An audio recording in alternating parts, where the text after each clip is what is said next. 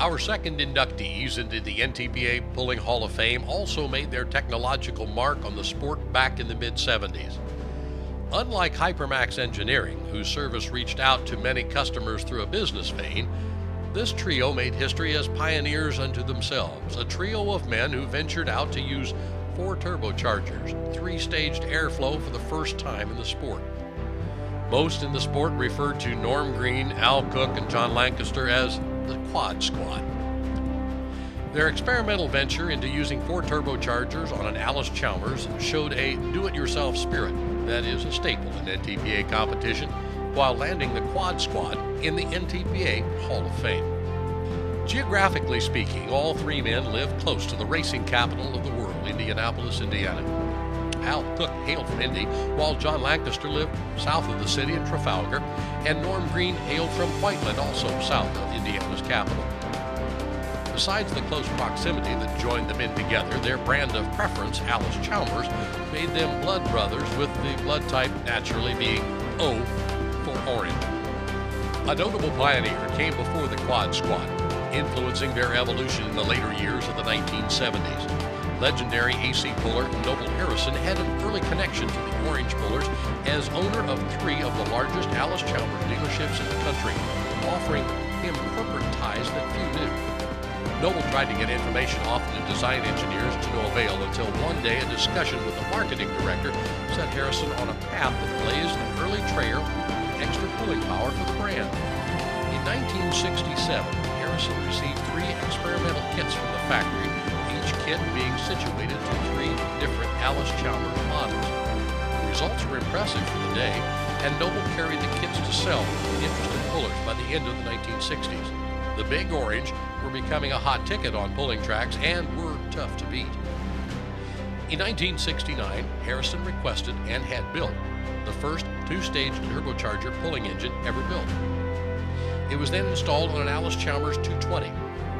Paramount to its performance was an experimental fuel pump that never saw an Allis-Chalmers parts number. By the early 1970s, Harrison and his son campaigned their famed Alice in Wonderland machine. By 1972, the same predicament that plagued technological tractor pulling advancement for Jerry Legod and International Harvester played a similar role in Noble Harrison's supplier status. The Allis-Chalmers company became more leery of product liability law and threat of lawsuits, bringing a direct line from Allis-Chalmers to Noble Harrison to a halt. Still, Harrison played a large role in the power expansion of the Orange persuasion over those few years. As a customer of Harrison's, John Lancaster's 1971 purchase resulted in a twin charger system on his brand new AC 210 setup. Lancaster, who made his living as an Allis-Chalmers dealer, began pulling stock tractors in 1965. Al Koch was interested in getting involved in the sport after John took him to a tractor pull. By 1970, Al was working with Lancaster on a new effort, Koch's new Allis-Chalmers 190 XT, built to pull field stock. By 1972, they contacted Noble Harrison, who supplied parts to Koch, bringing the tractors to superstock status. And so the Lancaster-Koch partnership was forged. Norm Green was a neighbor to Al Koch, and his interest in pulling came into focus around the same time period of the early 1970s. Besides committing his time to pulling, Green also served on both the NTPA Full Board and NTPA Executive Board from the mid-70s through the mid-80s. The trio decided it was a wiser idea to partner together rather than experiment individually, so they collaborated, sharing information on design and performance. As their hunger for more power grew, the idea was crafted, and one of the 3 tractors was the testing ground. All 3 men were recognized for their mechanical prowess and named Mechanical of the Year at some point in their careers. Lancaster in 1976, Green in 1980, and Koch in 1982. As the pages of the calendar turned into the mid-70s, Al Koch switched over to an Allis-Chalmers D21 like Norm Green. He won his first NTPA Grand National title in 1976 in the 7,000-pound superstock class, and backed it up in 1977 with the twin turbochargers. Lancaster was still finding great success with his trusty AC 210, including a NTPA Grand National title in the 9,000-pound superstock class in 1976. Green placed very high in the point standings and won a pair of Indy Super Bowl classes. However, horsepower gains by both the International and John Deere's had been nipping the ACs, and the writing was on the wall. Additional horsepower was needed to stay on top, particularly in the 9,000 and 12,000 pound classes, where the IHs were coming on strong. Although resources for Allis-Chalmers were limited and 3 Charger setups were in their infancy, the next logical step was to build beyond twin Chargers. Bob Mitchell, fellow Boucher and Allis-Chalmers puller, used alcohol fuel instead of diesel, suggested to Koch that if the trio was thinking about going to 3 pressure stages of air, they might just as well bypass 3 turbochargers and go right to 4. The advice was sound, the trio thought, so they embarked on uncharted territory.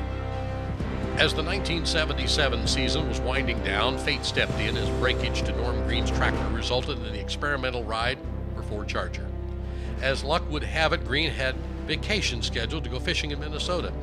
So John and Al took Storm and Norman's AC D21, made the necessary provisions to quadruple the wind makers on the diesel-powered 426 engine. The Deerslayer was all repaired from its engine damage a month before and debuted at the Terre Haute Action Pool 1977 on September the 17th. It was impressive out of the box. The turbo boost gauge broke at 160 pounds of pressure. A few days later in Lancaster, Pennsylvania, the new gauge showed 200 pounds. It was a defining moment in the sport. 4 turbochargers and 3 pressure stages smoking down the track to the fans' delight. Although teething problems plagued the machine, the refined setup placed on Al Cook's Alice Cowboy the next year brought more promise to the quad squad. We probably should have held off until 1978 because we gave the other pullers a full winter to rebuild and catch back up, reflected Koch in a 1985 interview with the Puller magazine. But we couldn't wait. We just had to see what it would do. The cause and effect was a defining moment in the superstock horsepower wars in the late 1970s, and the stage was set for more wind power in the diesel divisions. These pioneers led the way for further developments at many high-performance shops still in existence today. The expansion of turbochargers found on diesel engines directly points to the collaboration between Koch, Green, and Lancaster. Tonight, as a result of their pioneering efforts, they become the newest members of the NTPA Hall of Fame. Ladies and gentlemen, please welcome to the stage the original Quad Squad, Mr. Norm Green, Mr. Al Koch, Mr. John Lancaster.